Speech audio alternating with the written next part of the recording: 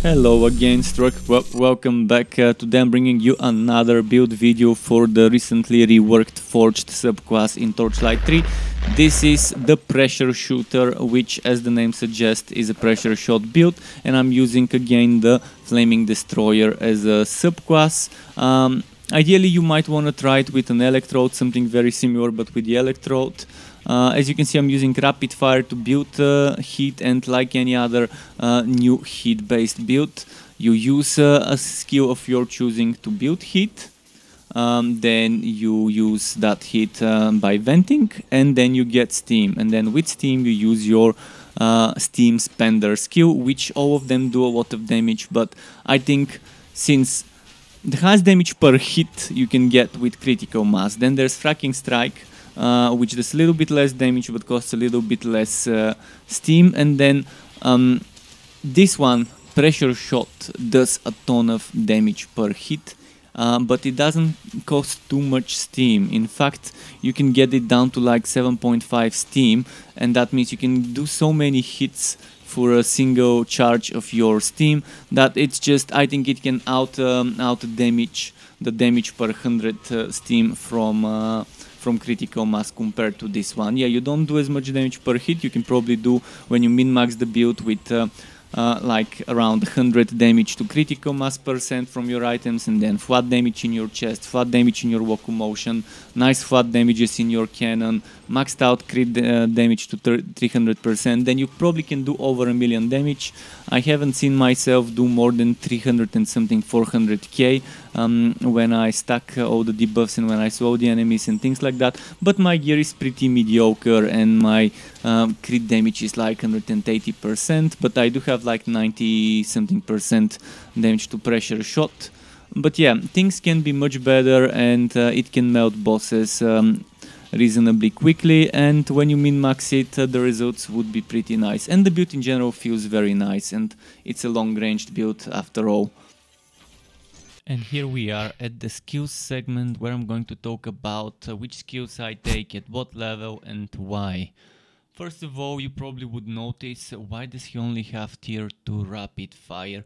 Well, honestly, I'm not using rapid fire for damage. In fact, you can see I probably need it just at the start of a map to get it going.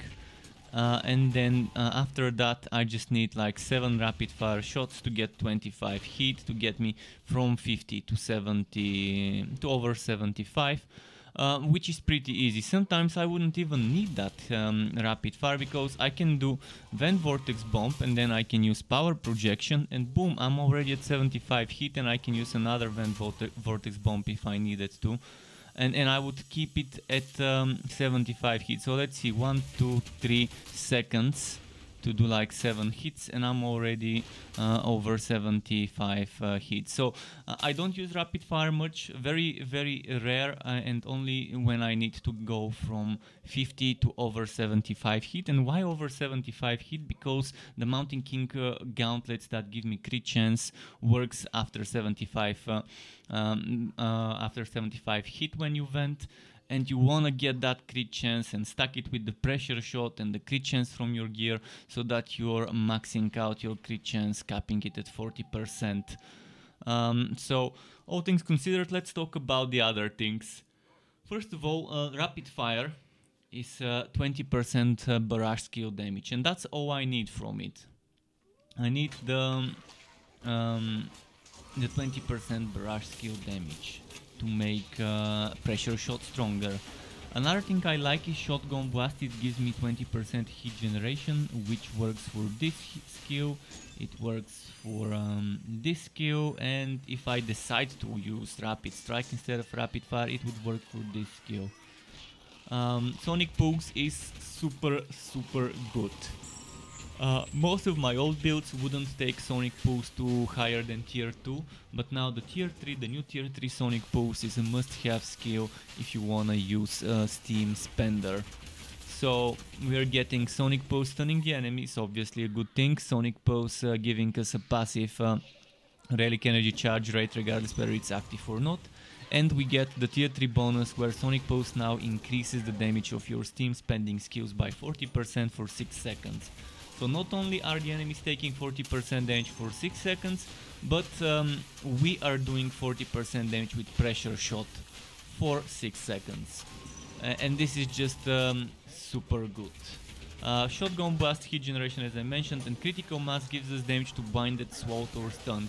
This is completely optional, and if you decide to replace Blazing Pillar with Cloak of Flames, then obviously you wouldn't be swallowing as much unless you have slow on your items, and then you might want to get rid of those points in critical mass. This 10% damage might not seem like much, but it actually is a solid number, especially the more damage you do, the more that 10% matters. So yeah, if you decide to go for something like Sword Smash or like Cloak of Flames, then probably if you don't have chance to swallow, removing critical masses 4 points and putting them into Magma Burst. Some people are asking me why Magma Burst and not Firestorm. Well, first of all, Firestorm was a little bit stronger before. I didn't even realize it now, only does 60% weapon damage. But Firestorm, there's a chance on hit to proc. It doesn't have to be a crit like this one, it doesn't have to be a kill like this one, it just needs to be on hit, and it procs a lot. So I can just try and show you. See how it's constantly proccing. And now even the burns have a chance to proc it sometimes. Obviously it doesn't happen all the time, but it does happen. And you can see the other swords are also proccing. And you can see it's not 4 seconds cooldown, because I just saw 2 fireballs within less than 4 seconds. So there's this thing to consider.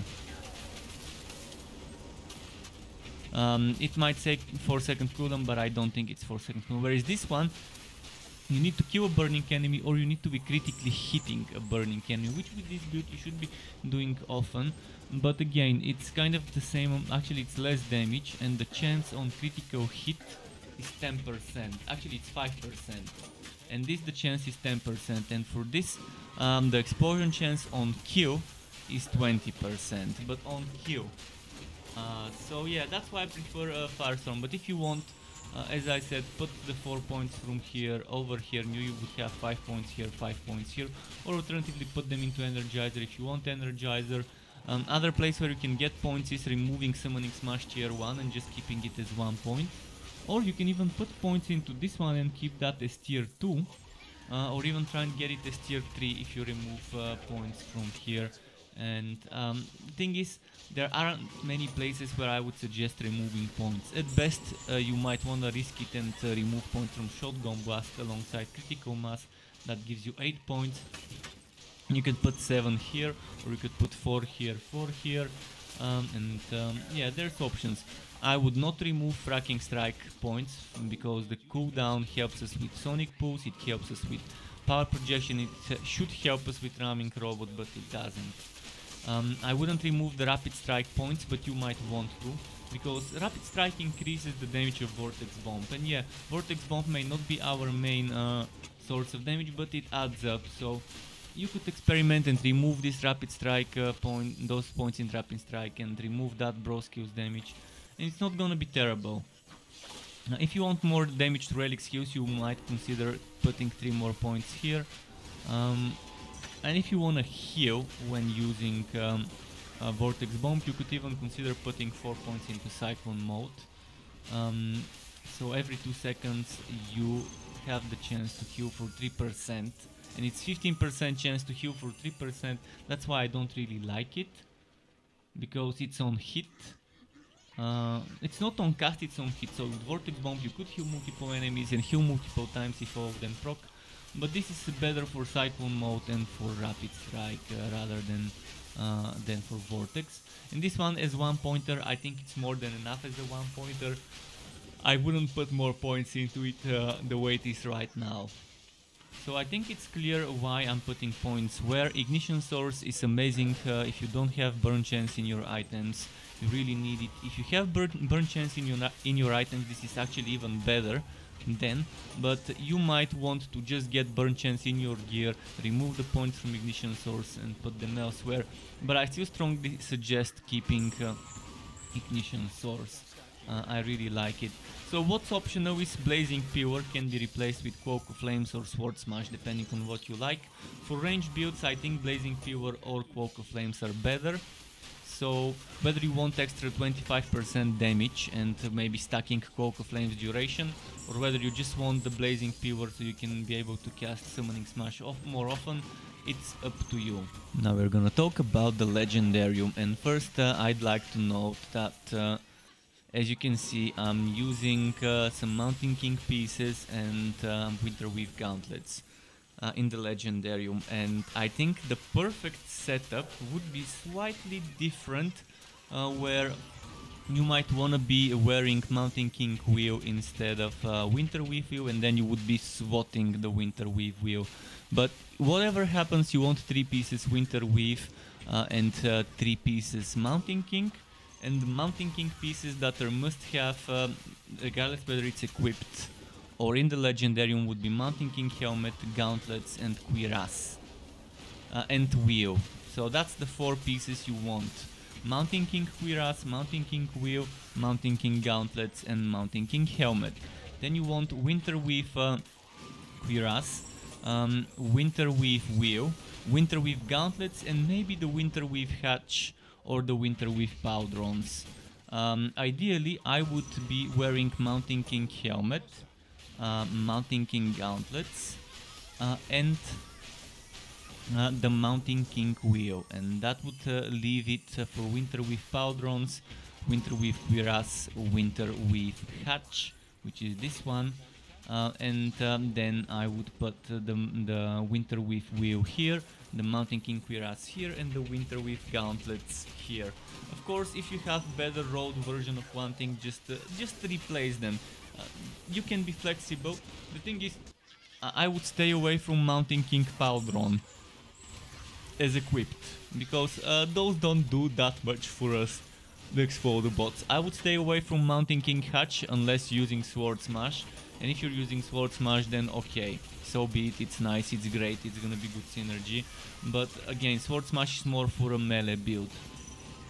And I would stay away from Mountain King... Actually, I wouldn't stay away from Mountain King cuirass. I mean, if you want to replace a bad road Winterweave cuirass with the Mountain King cuirass, then you can just put the Winterweave cuirass in the Legendarium, and that's gonna be good enough. But yeah, avoid Mountain King pauldrons and avoid Mountain King hatch, and the rest is just whatever fits wherever with the better rows. And that's why right now I'm using the Mountain King wheel, the Mountain King cuirass, and the Winterweave gauntlets, which again, as I said, you might want to rework based on what's available and what isn't. You should be seeing on the screen some other alternative choices, and on the website on struckweb.xyz, the text version of this build, you could see some other choices too. Next, let's talk about pet skills. So, I like using Defender, because I think I've got enough crit chance in this build from the Mountain King gauntlets, and survivability is a must-have if you want to push the Fazeer further and further. I like using Healing Friendship, extra healing never hurt anyone, and here it's optional, whether you want Battle Cry, whether you want Defensive Posture, whether you want Zoomies, and Zoomies synergize as well with the Drat Neckband and Token of Invigoration. Now, whether you want other things such as this one, which is broken right now, or one of those which also seem broken, or this one which also seems broken, it's up to you. You can even put stun or immobilize, whatever, pick whatever fits, whatever you like, and that should be fine. The way I like doing it is Defender, Healing Friendship, Zoomies, and Battle Cry. Next, let's talk about the gear. And here we are at the gear segment, where I'm gonna talk about the items I would like using, ideally, my perfect ideal setup, which obviously I don't have. I've got mediocre items and mediocre rows. So I will talk about preferred rows and preferred best in SWAT items. Normally I would start with my own gear, but this time I'm gonna start with the pet items. So Drought Neckband with attack speed and faster cooldown for pet active skills with a socket, and in the socket you can put more faster cooldown for pet active skills. Why attack speed and cooldown? Because attack speed is good synergy with on pet hits, recover HP for you and the pet. And why the cooldown? Because the cooldown works with all pet skills such as healing, friendship for example, and it's great. And then you want token of invigoration, which I can show you, and maybe token of rapid bartering. Bartering is good for farming. If you don't send your pet for potions and to sell often, then maybe Phoenix token to resurrect it. But if it doesn't die often, then you don't need the Phoenix token. And then maybe you can put something like Inferno or Clockwork or whatever else you like. My ideal setup normally is rapid bartering, token of invigoration and Drought Neckband. And I try to make sure everything is rolled with faster cooldown for pet active skills and attack speed, and then a socket. And that's how I like it. You might wanna do it differently. Now let's talk about the sets. As I said, you would want 3 pieces Mountain King, 3 pieces Winter Weave. Ideally you would be wearing Winter Weave Pauldrons, Winter Weave Cuirass and Winter Weave Hatch, and Mountain King Wheel, Mountain King Gauntlets, Mountain King Helmet, while slotting in the Legendarium Mountain King Cuirass, the Winter Weave Wheel, and the Winter Weave Gauntlets. Let's talk about the rows. On the helmet you would want crit chance, and maybe things like relic generation, maybe more defenses, and if you're lucky you can get something like 1 extra level, 2 extra levels, 3 extra levels to a certain skill you want. Since it's legendary, it should be giving you 3 levels. 3 levels to whatever else you've got more than 1 point. Why something you've got more than 1 point into? Well, because it's best that way, because if you only have 1 point into a skill and then you remove it, it's not gonna be bad, it's still gonna give you enough points, but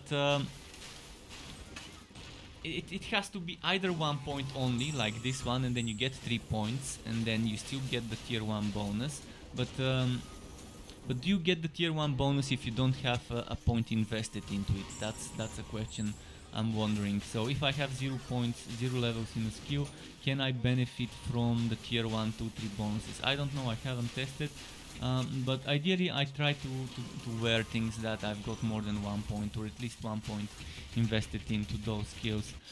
Then on the shoulders you would want damage with Swag Shot and crit damage, and if you're lucky, some defenses and a socket. On the chest piece you would want damage with Swag Shot, crit damage, flat damage. Those are the 3 best things you can get. Then extra defenses or extra elemental damage, etc. as percent. If you get elemental damage, try to get it flat. So my perfect roll would be damage with Swag Shot, crit damage, and then flat damage and a socket. Then for the Winter Weave, for the Mountain King or Winter Weave Wheel, you would want damage with Swag Shot, you would want crit chance, and you would want flat damage. So just like the chest, but instead of crit damage it can get crit chance, not crit damage. And then a socket for more defenses. And then on the hatch you cannot get flat damage, and you cannot get damage to a skill. You can get duration to a skill, like duration to Sonic Pulse, duration to Power Projection, things like those, but they're not a priority. But if you go for Cloak of Flames, get duration to Cloak of Flames. If you decide to go for a Cloak of Flames version, duration is amazing. Something like this one here that you're seeing. Duration to Cloak of Flames and crit damage. If this one had a socket, it would have been top notch. Only the health regen is kind of fucking it up. And on the hatch you can get percent elemental, like percent fire, percent poison, percent physical, etc. So keep that in mind. So as I said, perfect rolls for the Mountain King hatch, crit damage, top priority. Then you would probably want duration to something, but it's not important, but more defenses, hit generation, things like that would really help. and if you're lucky you can get elemental damage that matches your highest element. On the gauntlets you can get duration as well, so duration to cloak of flames, power projection, etc. depending what you're using. Sonic pulse is nice, but defenses are good, and not sure if this is still possible, but we used to have things like this bonus here, the +% to burn chance affixes. If you get a gauntlet with this one, it's amazing.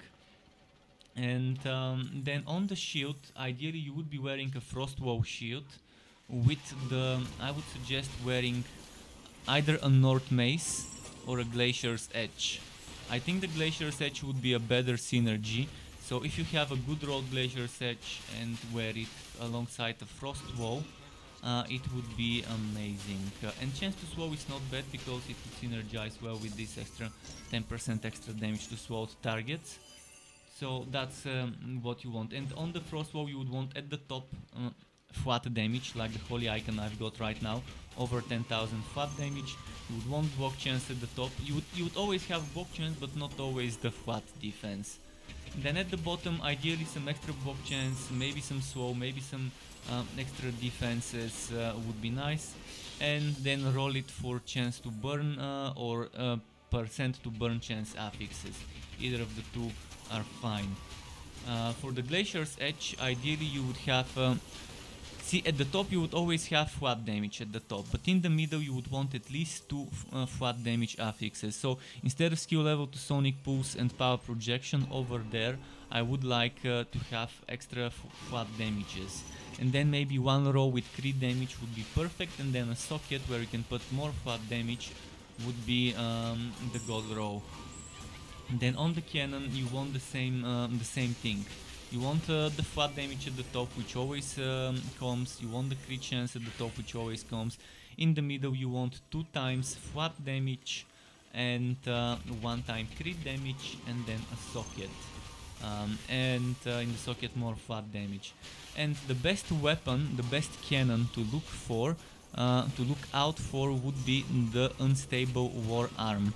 So let's say this unstable war arm, instead of chance to bleed, if I had another flat damage, and instead of basic damage, damage to basic attacks, I had crit damage, then instead of chance to blind, maybe chance to burn or something like that, it would have been perfect with the socket, and it would have been amazing. Even things like relic energy generation are not bad.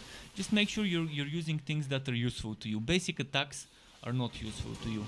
Chance to blind, it's fine, but not always nice, and chance to bleed, etc. you would want chance to burn, not the bleed for that build.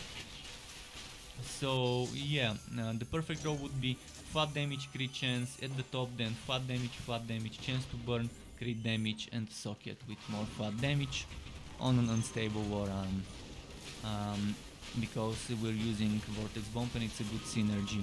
Then what else you would wanna look for would be you would wanna look out for what am I'm probably missing something. Well, maybe I said everything there is to say. I'm thinking I said everything there is to say. So if I missed something, check struckweb.xyz, and there should be some more information. And next we can just move on to showing you some more gameplay footage.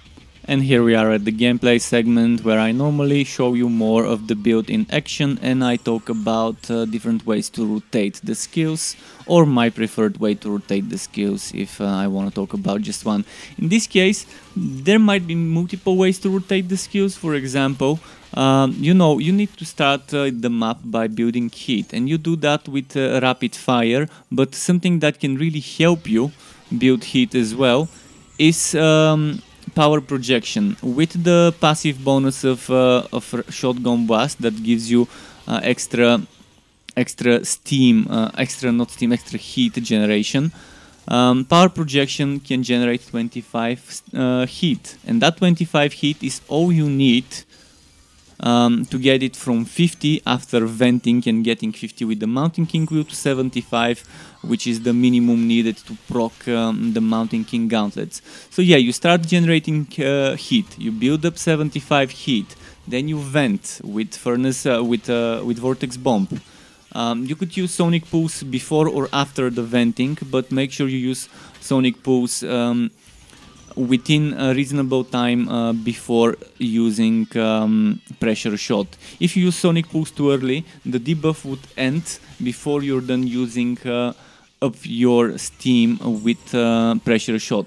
So either use it right before venting or right after venting. Obviously it's better to do it before venting so that Vortex Bomb could benefit from that one, from that extra bonus damage to the enemies that are vulnerable. And then after that, after you vent, start using Pressure Shot. Once you need to get more heat, you might either want to use Rapid Fire again or just pop a power projection anytime in between one vent and the next one, and that would give it vent from 50 to 75. Again, keep in mind we're using the Mountain King wheel, which means every time we vent with Vortex Bomb, we get 50 heat.